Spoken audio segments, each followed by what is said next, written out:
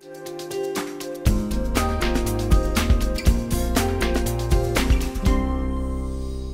have no disclaimers, but our fellowship programs do receive some educational funding from pharmaceutical companies.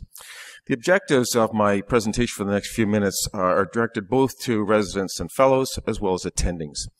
And for the residents and fellows, I think I want you to, at the end of all this, be able to understand the different pathways to becoming an hepatobiliary surgery, the surgeon, the strengths and potential limitations of them, and the considerations before choosing your fellowship. I want you to recognize the balance that you ought to have between expectations and opportunities upon the completion of your fellowship.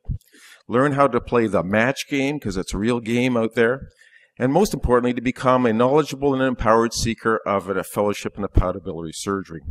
For the attending staff in the room, I hope that this will help you advise and mentor your residents who are interested in training in hepatobiliary surgery, understand what's required of a fellowship program, understand that there's real competition for the blue ribbon residents who are graduating.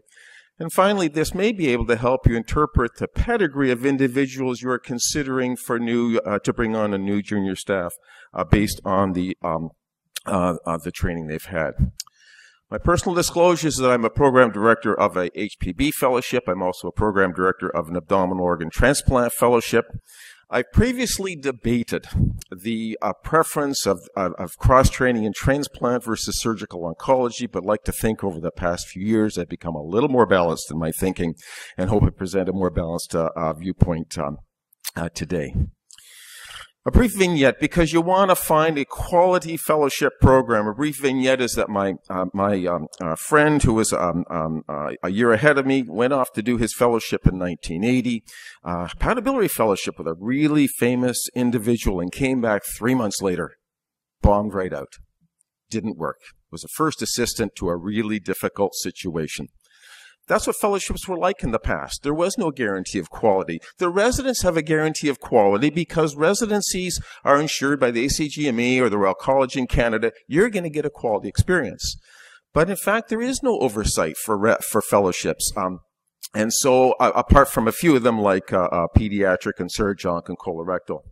And so the fellowships in HPB surgery, the fellowship opportunities, will range from those well-structured fellowships that meet all the requirements of a general surgery residency, including the credibility that comes with accreditation and reaccreditation from the sponsoring society and standards and curricula. And I'm going to refer to these as bona fide fellowships, as compared with finding an academic individual and hanging out with him or her for a year or two and doing a rather ad hoc or what I'll call a rogue fellowship. So the three paths, and I'm only going to talk about the bona fide ones now. There are 3 pathways to training in hepatobiliary surgery. You can get there through transplantation, through surgical oncology, or through hepatobiliary surgical fellowships. In transplantation, these through the American Society of Transplant Surgeons, there are 68 programs which offer over 80 positions.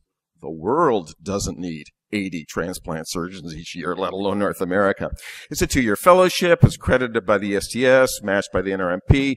Programs can be certified for training in liver or pancreas or kidney and small intestine. And now there is a HB and HPB tracks. We do know that many graduates have practiced HB and HPB surgery, and they've adopted for the HB and HPB tracks, they've adopted the same criteria as we have in the Fellowship Council and the AHPBA. The surgical oncology route towards training in hepatobiliary surgery, there are 18 surg-onc fellowships offering about 45 positions in North America. It's a 2-year fellowship, accredited by the surgical oncologist, and in Canada by the Royal College. Has recently achieved American Board and ACGME certification. These fellows are matched by the Society of Surgical Oncology, but this will probably switch over to the NRMP. They do have HPB track fellows. In some centers, it's the focus of a 2nd year. In other centers, it's a 3rd additional HPB year. And the Society does not have any formal HPB requirements, either curriculum or case volumes. The AHPBA, in linkage with the Fellowship Council, there are now 20 programs that have been accredited, offering 1 or 2-year fellowships. The curriculum is standard for these fellowships, but clearly the case mixes differ. There are those that focus more on oncology, some offer transplant, some offer complex upper GI, some are more dominant in MIS. There are mandatory case volume requirements, and I will note that the certificate is only given out to individuals who meet all of the criteria. In addition to those 20 programs, there's 1 transplant fellowship, Dr. Chapman's, that has been dual accredited, and our fellowship is currently being reviewed for dual accreditation. Our match is within the Fellowship Council. So I want to talk about the differences between these 3 pathways, the strengths and potential limitations of each of them. And on the right, on the left-hand side, for transplantation, what does transplantation offer? Well, I'm going to say some obvious things. Transplant teaches you to understand transplantation, end-stage liver disease, and other surgical diseases of the liver. What does surgical oncology teaches you? It teaches you to understand cancer and the biology of cancer. And what does HPB surgery teach you? It teaches you to understand the diseases of the liver, the bile duct, and the pancreas. Subtle differences, but very real. And so in transplantation, you're exposed to the outside of the liver, extrahepatic anatomy, and you get a lot of experience in vascular reconstruction. Surgical oncology, you will get variable exposure to hepatobiliary surgery, procedures, and technical skills. Whereas with the HPB surgical fellowships, there's a broad exposure to HPB diseases and operations, benign, malignant, MIS, and open. There's some limitations to each of these pathways. In transplantation, you won't get that in-depth exposure to the principles of surgical oncology. You will see much less benign and broad-based HPB diseases. You may not see much MIS at all. Surgical oncology, you may not see an awful lot of benign disease. You may not do a lot of portal vein resections and reimplantations or arterial reconstructions, and you may have very limited MIS HPB exposure, whereas within HPB, you may not get quite the details of surgical oncology, and you have much less exposure to vascular reconstructions. I'll comment as well that the surgical oncologists do subscribe to the ACGME guidelines. So what do you get out of these different fellowships? Well, with transplantation, you'll get a certificate in transplantation. With surgical oncology, you'll get a certificate in surgical oncology, and with HPB surgery, you'll get a certificate in HPB surgery. So what? What do these certificates mean? Well, I would suggest that this is evolving. And I would like to speculate. Well, first of all, currently what happens, your program director signs off on your ability to do the operations when it comes to hospital credentialing. I would predict, however, that as our discipline grows and matures, that certification in subspecialty will become required both by the hospital and by your prospective employers, your attending staff. Whether this will lead to an examination system the way the Europeans have, we'll have to see. But it also helps the attendings evaluate an applicant's fellowship training and ask the question, does a certificate in abdominal organ transplantation or surgeon really qualify you as an HPB surgeon, and vice versa. So for the residents and fellows, I think you have to have the right balance between expectations and opportunities. The opportunities are straightforward. You can be a transplant surgeon, you can be an academic HPB surgeon, or you can be an HPB surgeon in a group with a broad-based general surgery practice. How about job opportunities? Well, we all know that there's limited transplant job opportunities, and that's clearly led to the limited number of blue ribbon candidates that apply to transplantation. There's about a dozen each year that apply for those 80 jobs. For HPB surgeons, what's the likelihood that you're going to be a pure HPB surgeon and land a job in which 75% of the stuff you do the first day is going to be HPB surgery? Well, there's 3 or 4 each year. And so I would think that the vast majority of individuals aspiring to be an HPB surgeon will bring those HPB skills to a group of general surgeons and grow their practice from a 10 or 20% to over 50%, as you have seen your mentors do. And so I think you need to consider what else you are going to do in addition to HPB surgery. Well, with the transplanters, they're going to do transplantation, but they can also do kidneys and pancreases. They can do vascular access. They can do HPB surgery. And they do live donor hepatectomies. The surgical oncologists can do non-operative HPB surgical oncology, manage all the hepatomas and taste them and RF them and all. The other GI oncology, benign disease, you could do benign disease.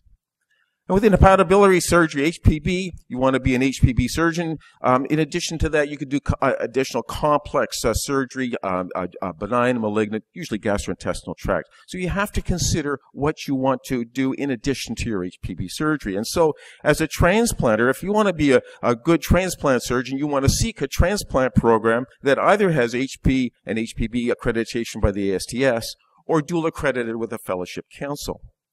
If you want to go through the surgical oncology route to be an HPB surgeon, you want to find a surgical oncology program that has that additional HPB exposure, and there's a few of them, or an HPB program that's heavy on oncology. Within HPB surgeries, I think there's a little more breadth. If you want to be a HPB surgeon doing complex MIS HPB, well, there's a number of programs that will offer that to you. On the other hand, if you want to be an HPB surgeon who's doing complex vascular reconstructions and crazy operations, then you're going to seek out an HPB program that has a strong transplant component or a transplant program that offers HPB. Quick comment on the match game. This year, 2013, matching for the spots next year, starting next July.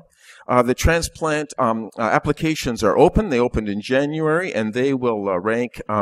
They'll be interviewing soon, and they'll rank. Date is in June.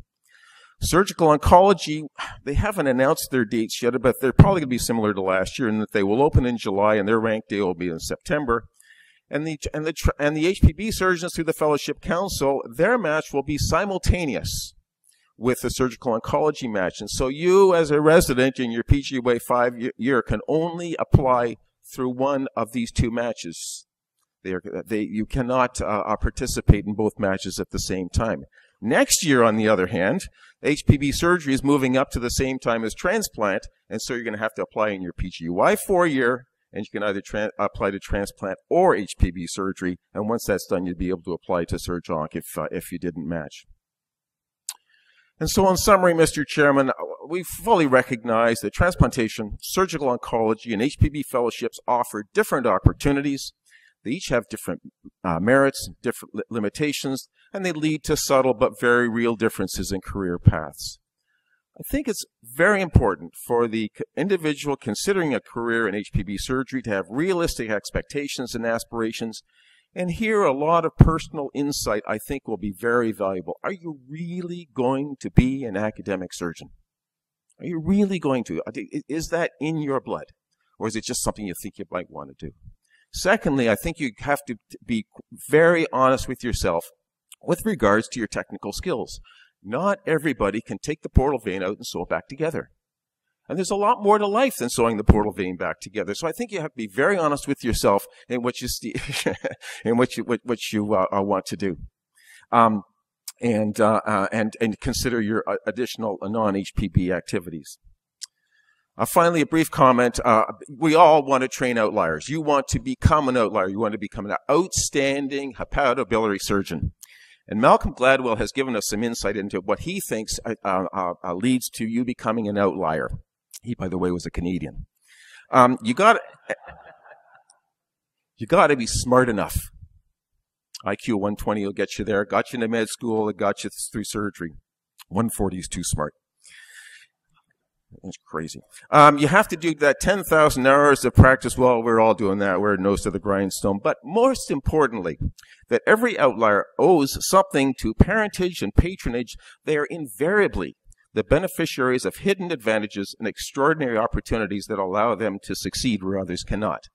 And that's your fellowship.